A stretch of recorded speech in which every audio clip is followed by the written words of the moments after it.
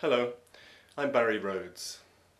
What do you do if your ball comes to rest against the roots of a tree, or in the middle of a bush, or is stuck in mud off the fairway? In other words, what do you do if your ball's unplayable? Well, first, it's you that is the sole judge as to whether your ball is unplayable, and you can do so anywhere on the course other than in a water hazard.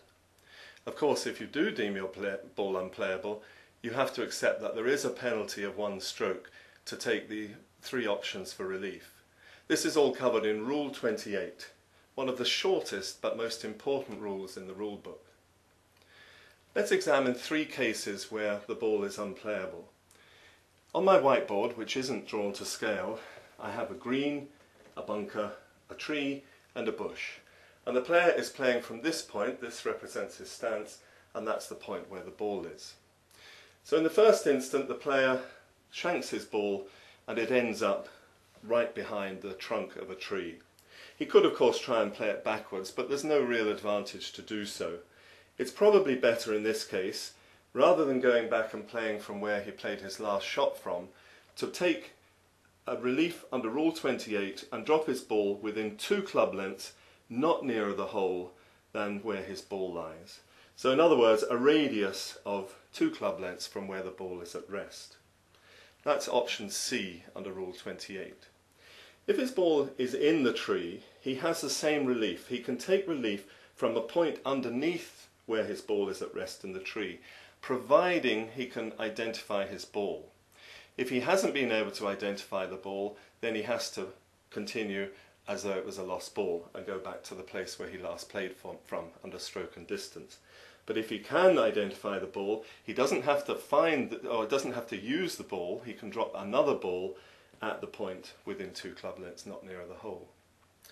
In the second case, the player hits his ball and it ends up in the middle of a bush. Now in this case, it's not going to help him to drop his ball within 2 club lengths, because he can't drop the ball within 2 club lengths and get outside the bush. So that's of no use to him at all. In this case, his option will be to take a line from the flagstick down here through where his ball is at rest and drop a ball anywhere on an extension of that line, not nearer the hole obviously. So that's option B under Rule 28. The third case is where the player plays his ball and it sticks in the lip of a bunker.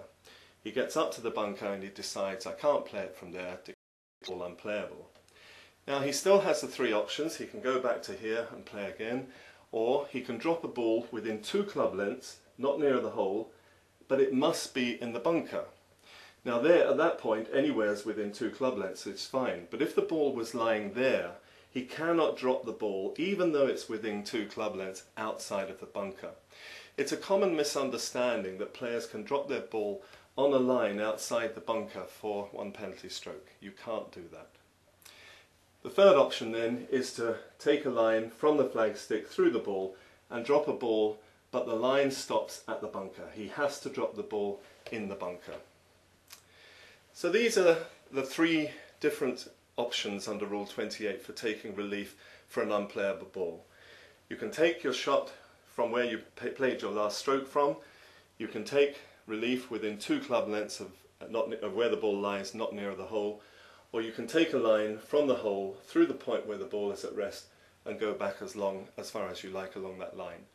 If your ball is in the bunker under options B and C, you must drop the ball in the bunker. I hope you've learned something from this short video. If you have, then I encourage you to go to www.barryrhodes.com, where there are other videos and a lot of information and content which will help you understand the rules better, enjoy your game more and save strokes. Goodbye.